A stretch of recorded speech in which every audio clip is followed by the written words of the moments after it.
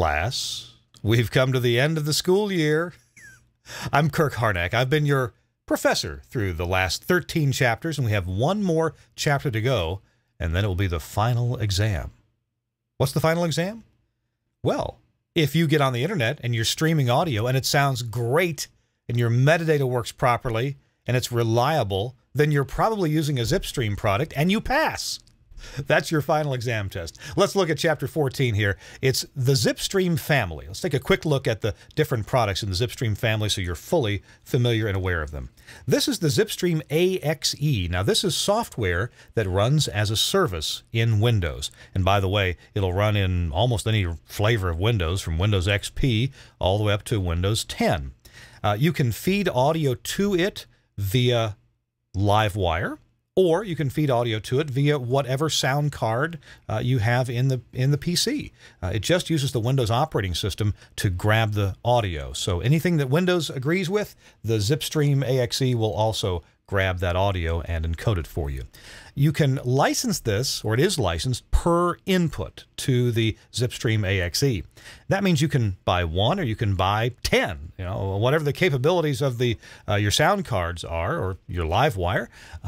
And with each license you buy, with each input, you can encode it in different algorithms and at different bit rates. And it comes with MP3 and the whole AAC family. That's all included, so you can encode in different ways if you need to. And each encoding instance also includes 3-band audio processing from Omnia.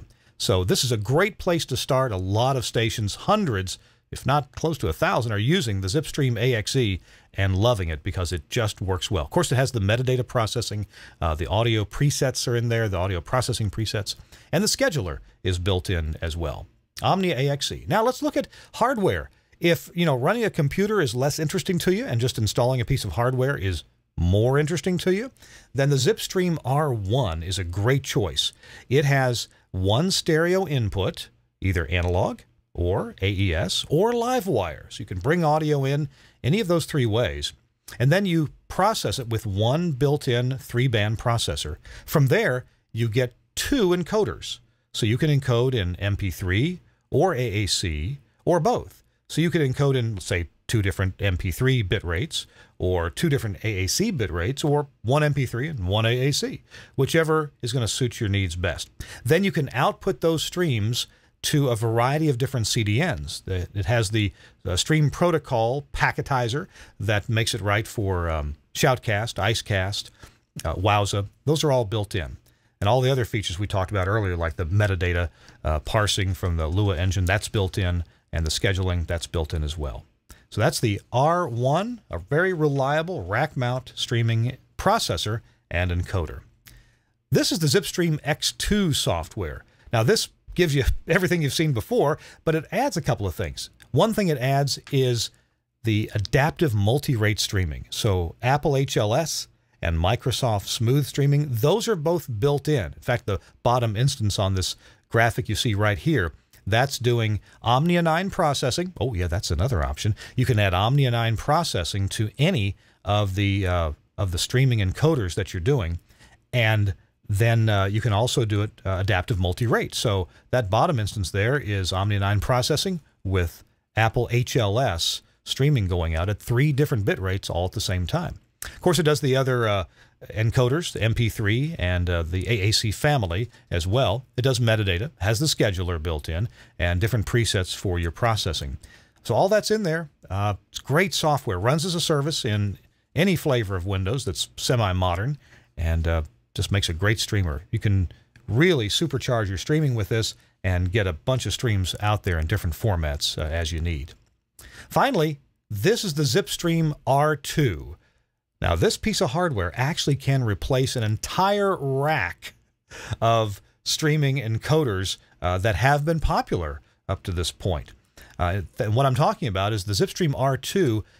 In addition to all the other stuff we've talked about and all the features that are in there, it does, Apple HLS and Microsoft Smooth Streaming. It's got an advanced parser from the Lua engine. It does MP3 and AAC, different flavors. It does smooth streaming, and it does Apple HLS. It's all built in. Omnia 3 processing is built in. Omnia 9 processing is optional, but one more thing that the ZipStream R2 does, if you are using Triton as your CDN, well, you know they have some protocols that you have to meet, and the ZipStream R2 does that. Triton compatibility is entirely built in, so you need to meet their requirements for audio consistency, need to meet their requirements for the metadata that is sent to them, and their requirements for giving contact closures, giving signals when it's time to insert a national ad. Then all that's built in to the ZipStream R2. Plus, there's GPIO hardware on the back panel. So if you need to make a change, need to program a stream to go on or off or change a preset by GPIO, that's an additional feature in addition to what the others have. So this one rack unit box can take up to 8 stereo program inputs, and it can put out dozens and dozens of different encoded streams based on those 8 inputs. The ZipStream R2, it is a really amazing product. Here's the whole family line, so you can see it all at once. The ZipStream AXE, the ZipStream X2, that's the 2 pieces of software, 2 software programs licensed per input. The ZipStream R1, which has 1 input and can put out 2 different types of streams. And then the ZipStream R2, which can be licensed up to 8 inputs. You can license Omnia 9 audio processing, and you can literally put out dozens and dozens of streams, even with Triton compatibility and all that adaptive multi-rate with the ZipStream R2, and do it all in one rack unit. That's the whole family. I hope you've enjoyed Streaming University. I'm Kirk Harnack, your professor, and I'm glad that you've been able to spend this time with us. Go back and review any chapter that you need to, and of course, additional questions can be answered by either your dealer, by a representative of the Telos Alliance, or check out the website at telosalliance.com. There we have videos and white papers, and plus a brochure and specification information about each of these products.